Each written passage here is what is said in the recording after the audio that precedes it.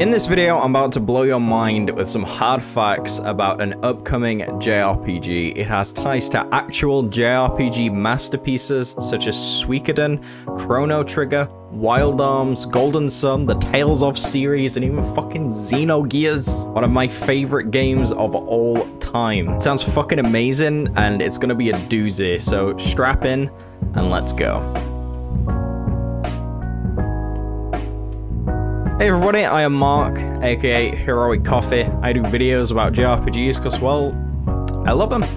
And I also stream them over at twitch.tv/HeroicCoffeeTV.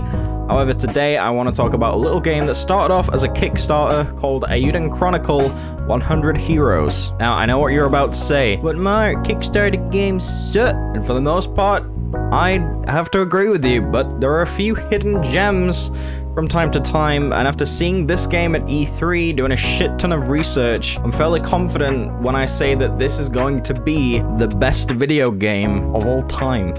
Okay, maybe that's a little too much. We'll bring it back a little bit. But this game's gonna slap. Now let me dive into this. So, what is Eiyuden Chronicles 100 Heroes? Well, it's an upcoming JRPG scheduled for 2023, developed by Rabbit & Bear Studios and published by 505 Games. And it was first shown off during the Xbox and Bethesda E3 showcase. Why should I care? Well, the head of Rabbit & Bear Studios is none other than Yoshitaka Murayama, which might ring a bell in some of your ears. Yoshitaka Murayama is most famously known for being the director of Suikoden 1, Suikoden 2, and Suikoden 3, developed by Konami. Now, for all you millennials that haven't had the pleasure, let me catch you up. I've played a bunch of JRPGs in the past. I've done my time. I've climbed Mount Olympus. I've retrieved the Sword of Light more times than you scrolled through fucking TikTok. And I can safely say that Suikoden 2 in particular is one of the best JRPGs I've ever played. It was grounded in its premise. There was no galactic threat to the planet. There's just some brave heroes trying to stop a war because war is bad. It has everything you could want in a game. Phenomenal characters, epic storytelling, the narrative is fantastic. Friendship, betrayal, alliances, scheming, agendas. Very Game of Thrones-esque. Pre-Season 8, of course. The translation was kind of shitty at times from what I can remember, but if you could get past that, you were in for a real treat. Anyway, back on track. Eiyuden Chronicles is a spiritual successor to the Suikoden series. But Mark, Suikoden didn't end at 2. In fact, there are 5 mainline games in the franchise, so why do a spiritual successor? Well, my young Padawan, all good things must inevitably come to an end. That apple pie you're eating is gonna get soggy after a while, after it sits in the custard for too long, and that ice cream you want to chow down on, that's gonna eventually melt. It's the circle of life. We learned about it in The Lion King, and now we're gonna recap it real quick right now. Yoshitaka left Konami about a month prior to the release of Suikoden 3, which, and this part is just to clarify speculation on my part, but it doesn't sound like it was on very good terms.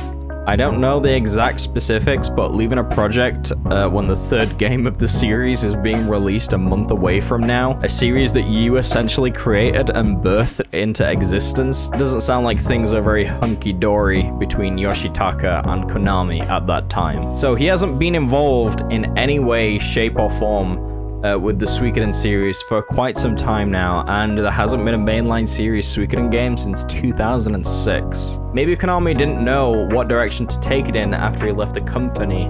Stop me when this is sounding all too familiar to you. Well, that's a bit of background, and since you're all caught up on the lore now, we can get into why I'm so excited about Eiyuden Chronicles and stop saying fucking Suikoden. Anyways, if you're enjoying the video so far, feel free to check out my other content, maybe subscribe to the channel. Subscribing is free, and watching, liking, and commenting on my videos helps them get recommended to other people who are just interested in this kind of stuff, so I'd appreciate that. So earlier on, I made some bold claims that this game was the holy grail of fucking JRPG goodness.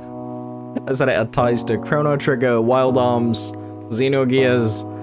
Let's let's talk a little bit more about that. Rabbit and Bear Studios are working with a lot of different companies and different people, and this is more prominently apparent when you start to look at the list of composers that they currently have working on this project, such as Motoi Sakuraba, known for composing music for games such as Shining Force 3, the Tales of series, and a personal favorite of mine, Golden Sun, a little RPG on the Game Boy Advance. Great game if you haven't tried it. Michiko Naruke work and involvement with Wild Arms 1 through 4. They're also working with Procyon Studio, and if you type into YouTube Procyon Studio Eiyuden, you can find a video that was uploaded on channel Eiyuden Chronicle that's titled BMG Run Through the Field, with the description that says, listen to a sample of Procyon Studios' Mariam Abunasar work. So why is this so important? Well, Procyon Studio is a company that was founded by an extremely talented composer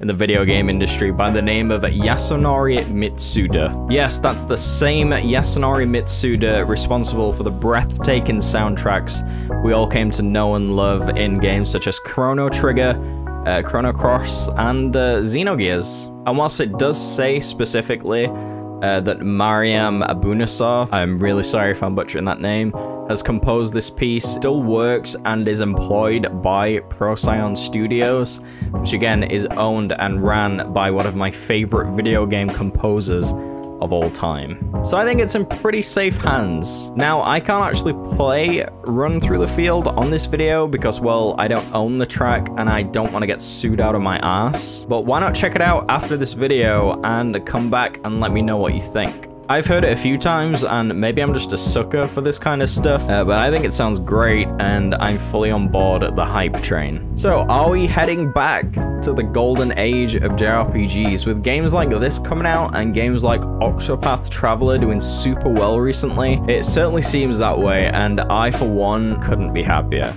With that out of the way, you'll have to let me know, are you excited for Eiyuden Chronicles 100 Heroes? Let me know down in the comments, and if you do like this sort of content, subscribe, check out my other stuff, leave a like, and don't forget to head on over to Run Through the Field, there's a link in the description, and come back to this video and let me know what you think. I'll see you guys next time.